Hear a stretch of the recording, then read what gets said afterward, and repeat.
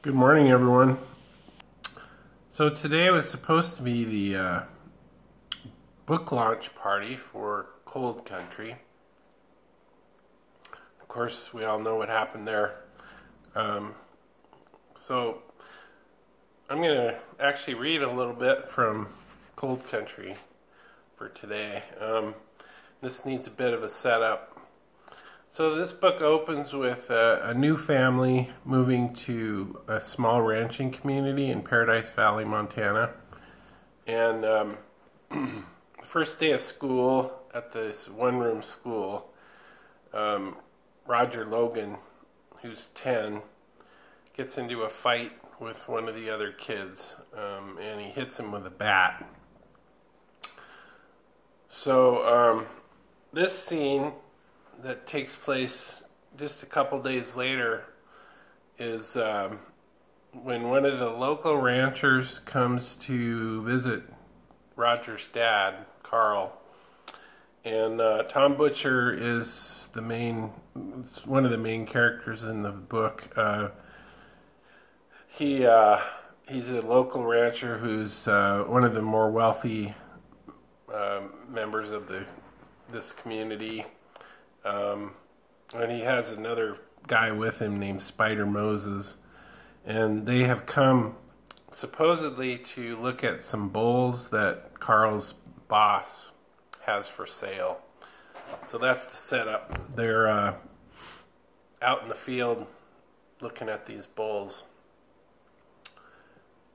Well, it's time to be straight with you, Mr. Logan. Tom rotated toward Carl, feet and all, and kept his arms crossed. Carl felt a sudden desire to take a step backward. Straight about what? He said. I'm really not interested in these bulls, Tom said, indicating the animals with his head. No? Carl felt the heat of irritation, thinking of all the things he should be doing. Nah, Tom shook his thick head. Truth is, I wouldn't buy a bottle of oxygen from Kenwood if I was choking to death. He studied Carl's response to this. Carl held his face steady. Truth is, we just wanted to talk. And I apologize for not telling you that in the first place, but I thought it might seem a little strange. That's all right, Carl said, looking away from Tom. He sensed Spider almost behind him, shifting again. Carl looked down at the ground as if he was thinking and rocked a couple of steps to one side, so that when he turned, the three men formed a triangle, all facing the middle. Carl shoved his hands in his pockets, hunching his shoulders against the drizzle. The problem here, Tom started, then looked up at the sky and pursed his lower lip. The problem here is that this community has a few standards. We've all known each other for a hell of a long time. We know what to expect. Everyone knows I'm going to open my big mouth and piss a few people off.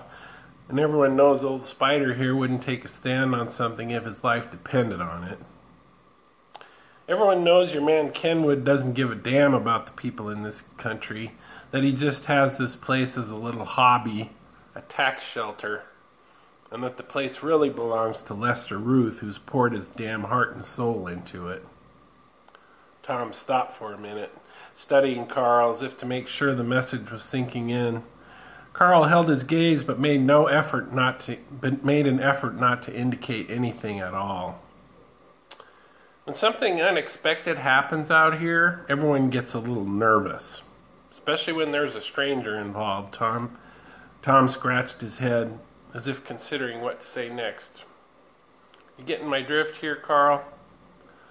Carl swallowed. Are you talking about what happened with my boy? Is this what this is all about? His voice came out louder than he expected. Well, that's part of it. Tom looked at the ground. Of course it is. See, we don't like violence around here. We don't like violence, and we don't like educated folks trying to put on airs. He held up a hand. I'm not saying you've done that. You seem like a nice enough fella, but I'm just telling you for your own sake. We aren't a real open-minded bunch of folks. Tom tilted his head and grinned a lopsided grin. Plus, a lot of folks thought Lester should have gotten that job. He's been waiting in the wings for a long time. Carl held his breath, trying to calm himself, but the blood rose up in him, hot and red. All right, listen to me for a second now, Mr. Butcher. He struggled to control the tremor in his voice. You don't have to intimidate me. I'm already nervous. That doesn't mean I have to stand here and listen to your threats. My son reacted to a bad situation just like any kid who's backed into a corner. He was wrong. I know it and he knows it. That's no cause to get in my face.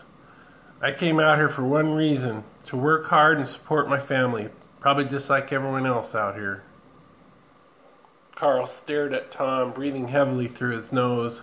His nostrils flared with the rush of air. Tom's expression didn't change, but he had tilted his head backward as Carl said his piece. He was looking at him this way now, down his nose. He reached up and took off his sunglasses, then rubbed his eyelids, pressing firmly against the eyeballs with a weathered knuckle. Carl was twitching and shuffling his feet to Carl's right. Tom looked at Carl, and his dark brown eyes showed a mixture of amusement and impatience. Well now, Carl, that was a hell of a speech. Then he looked away, across the pasture, toward the mountains. But words are pretty much of a nuisance. I'm not inclined to pay much attention to what a man says. He looked back at Carl. You gotta remember, our people got this land by stringing a bunch of fancy words together. We know a little bit about how that works. Get my drift? Carl bit his tongue and tasted blood. I'm not trying to threaten you or intimidate you. I'm just letting you know. I could have just let it be and let all the talk go on behind your back. You know, you wouldn't know what we were saying, but you'd know we were talking, right? Carl thought, chewing the inside of his lip. The more he thought about it, the more he realized Tom might actually be trying to help. Just give it some thought, Tom said. Let's go, I'm freezing my ass off out here. He started walking back toward the pickup, and Spider followed as if attached by a string. Carl stood where he was for a moment, just long enough to feel alone, to think about how it would be if Tom hadn't told him these things.